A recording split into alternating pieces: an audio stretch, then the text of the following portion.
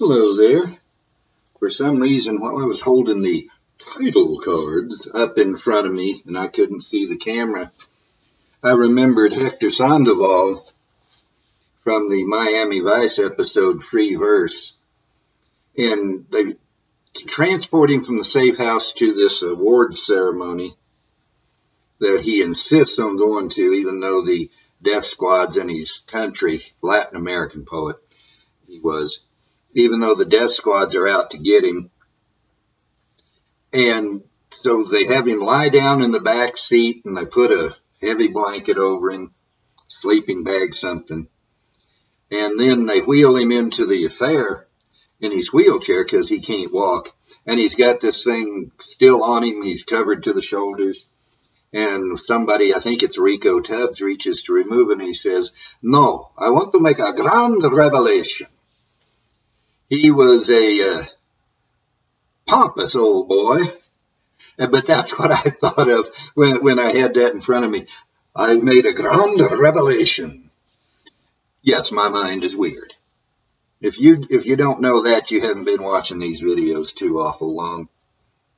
Today, though, or in this video, I've made half a dozen, I think, so far today.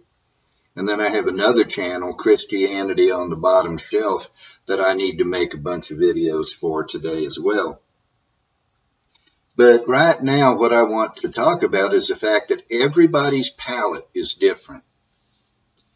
One of the questions that comes up with people who are new to whiskey, is how can I learn to taste all these things that y'all are getting from a glass of whiskey? Well, it's the same as the answer to the question, how do you get to Carnegie Hall? Practice, practice, practice. That joke was old when I was yay high. How high is yay high? You can't see everything. That's an interesting thing about a camera. You can see what's behind me. You can't see what's over there. You can't see what's over, well, to an extent you can. You can't see what's in front of me. With a camera only allows you to see certain things. And so you might look at a picture of a meadow and say, man, out in the wilderness, and behind is 23 apartment buildings. Cameras can deceive. Well, the way people use cameras can be deceiving. But anyway, yay high, however high that is. And I don't remember where I was going with that yay high bit. But, oh, the joke. How do you get to Carnegie Hall? And that brings me back to what I was saying. How do you learn to detect various things in whiskey? Practice, practice, practice. When I first started, all I could tell was that whiskey tasted like whiskey and didn't taste like paint thinner, which is why I'm here today. If it had tasted nasty, I wouldn't be doing this. I wouldn't be drinking whiskey, much less running a channel about it. But nevertheless, everybody's palate is different. Let me take, well, I don't have the bottle here and I'm not going to run and get it. Although it's tempting to say, bye, I'll be back, but I won't. Dickel, I have a bottle of Dickel signature recipe in there. What the bottle used to say, number 12, that's how I still think about it. I just, the other day, realized, wait a minute, it doesn't say number 12 on there. But a lot of people, when they nose the whiskey and when they taste it, they get a Flintstones vitamin note, and they don't like it. Now, I always liked the chewable vitamins. Tasted like candy, kind of like sweet tarts. But I don't get that. I do get pecans. And I've never heard anybody else talk about pecans in Dickel whiskey, but I get pecans.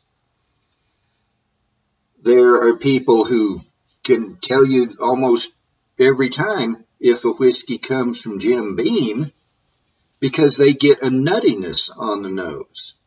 I don't. What Jim Beam whiskey I've had did not give me a nutty note. But Heaven Hill whiskey gives me a distinct odor of peanut shells, and other people don't get that. My palate is my palate.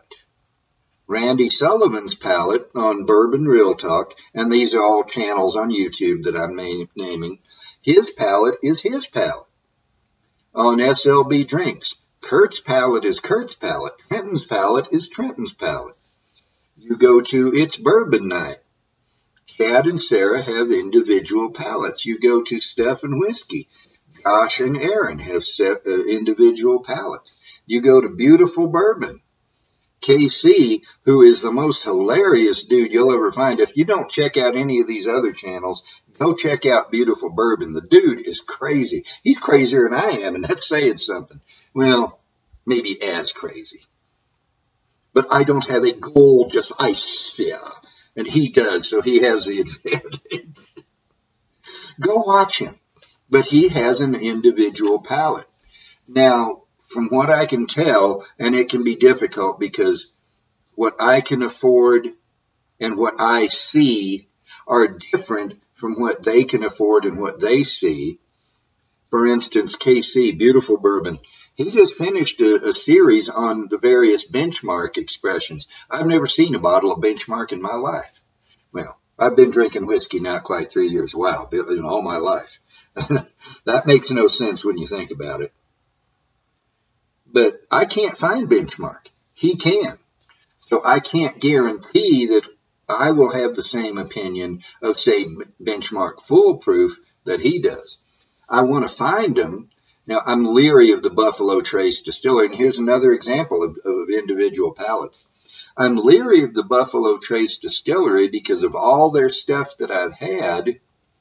There's only one thing that I really like, and that's the Blanton's straight from the barrel, which is sky high out of my price range, and I couldn't find it anyways.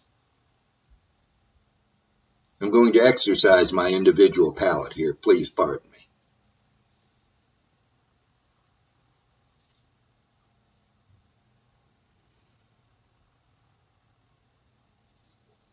Fine whiskey. Balcones Lineage Texas Single Malt, except in American English, it's barley whiskey, sprouted barley whiskey. Individual palate. I like most of what I've had from Balcones. I think they make the best whiskey on earth. It's my favorite distillery. There are other people who dislike it so much they become abusive, they rant and they rave and they use bad language. There was one guy on MeWe who blocked me because I would not agree with him that Balcones Texas pot still bourbon was a one-note whiskey. I didn't think so then. I don't think so now. I'm still sorting out all the notes that are in it. But he was so mad that I didn't agree with him that he blocked me. And unfortunately, he died with me still blocked, so we were never able to patch things up, which I wanted to do. He's the first person who ever sent me samples. His name was Gary Johnson. I know it was Gary, I believe it was Johnson. He's been dead a few months now, and I have a memory like a steel sieve. But I never wanted to have him mad at me. I was never mad at him. But his palate and mine were different, and Balcones, for some reason, is so polarizing that people get mad if you like it, and they don't. Don't ask me why somebody would get mad. Nobody gets mad if you like Knob Creek and they don't. They don't get mad at you. If you like Larceny and they don't get mad at you. If you like something from Balcones and they don't, they will cuss you. I've seen it. Don't ask me why. But Balcones is like that. But the whole point of all this anecdotal stuff I've been saying is that every palate is different. If we both had a glass of this, we might get a lot of the same notes. I suspect you'd get the oak like I get. This is a nice oaky finish. It lasts and lasts, the oak does. But would you get the same fruity notes that I do? Would you get the tropical fruits, the mangoes and the bananas and such, would you get the impression that this fruit is all covered in chocolate? You might not. You might not even like it, whereas I love it. Or we go to Knob Creek. Some people don't like Knob Creek because their palate prefers something lighter, something brighter. I like a dark whiskey. I like something a little heavier, which is one of the reasons why I don't often drink Scottish and Irish whiskey. That's what I go to when I want something lighter. Or mellow corn. There are people who rave about mellow corn, and there are people who rave against mellow corn. I'm in the middle. I like it, but I don't think it's great whiskey. It's good whiskey, and it's certainly affordable. But everybody's palate is different, and so they react differently to mellow corn. And by the way, I did a video on terminology and the way people talk, and I ranted about be an individual, be yourself. Here's another aspect of that. Why does everybody say mellow corn instead of mellow corn? You know, you wouldn't say a red Ford, you'd say a red Ford. You don't say a tall building, you say a tall building.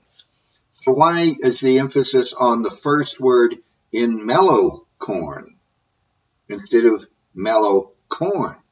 Or single malt. If you just absolutely can't think of any other way to say it, then and you have to say single malt, why are you saying single malt? For one thing, it's one word. For another thing, the emphasis should be on the second word, single malt, not single malt. But that is off the subject entirely. Can you tell this is a thoroughly amateur production? Anyways, every palate is different. So if you're new to whiskey, I've done a video on how you can learn to taste whiskey, and I believe I said there that you have to practice, practice, practice. But as your palate develops, you're going to find that you'll get some of the same notes on a given whiskey that other people do, but the other notes they get, you won't get. And there are notes you get that they won't get. Most reviewers never mention butter. I fairly often get butter from whiskey. Honey comes up fairly often. I get it a lot. I get the peanut shell note on the nose of stuff from Heaven Hill. Nobody else does, as far as I can tell. People get nuttiness from Jim Beam juice. I don't. Every palate is different, yours included. So if you're not getting exactly the same thing that I get, or that Randy Sullivan gets, or that Trenton and Kurt get, or KC gets, don't worry about it. Maybe you will someday, and maybe you won't, but you'll get what you get. You'll enjoy what you enjoy. And on that note, I'll end the video by telling you two things. And they both convey the same message. When I was brand new to whiskey, in the whiskey group on MeWe, Mike Honcho, and if that's really his name, it is the coolest name. Mike Honcho told me, if you like it, it's good whiskey. And then before business considerations required them to separate their channels, Daniel Whittington and Rex Williams on both the Whiskey Tribe and the Whiskey Vault said multiple times, the best whiskey is the whiskey you like, the way you like to drink it. So whatever your palate gives you, if you don't like this particular whiskey, you don't have to drink it, and you don't have to pretend you like it. And if you do like this other whiskey, then you should drink it, even if nobody else on earth likes it. Your palate is your palate. Your whiskey is your whiskey. Your enjoyment is your enjoyment. Don't let anybody tell you different. On that note, here's how.